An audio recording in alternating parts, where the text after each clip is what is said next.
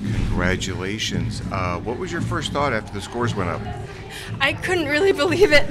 I mean, we put out a solid skate, but there were still little mistakes that we made, and I didn't think that it would be enough, honestly. But yeah, I think Pablo skated amazingly. When our freedance score came up, I thought it still wasn't going to be enough overall, but we just squeaked by, I guess. Had a good day. Yeah. Tell me what was going through your mind during your dance?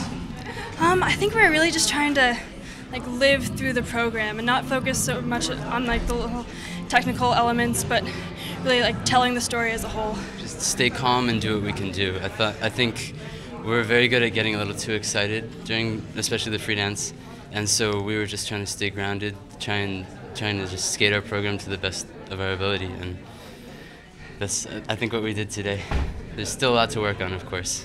Winning this championship, is it something you thought would happen, or is it a good surprise? We didn't come into this competition hoping for a placement goal. We just came to kind of, compete against ourselves.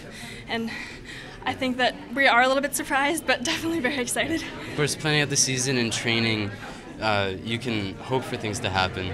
And I think we definitely hoped that we would end up here, but again, training and doing our programs, that's not the goal to win. This is definitely a confidence boost for us. Yeah, definitely. Thank you. Congratulations. Thank you. Thank you.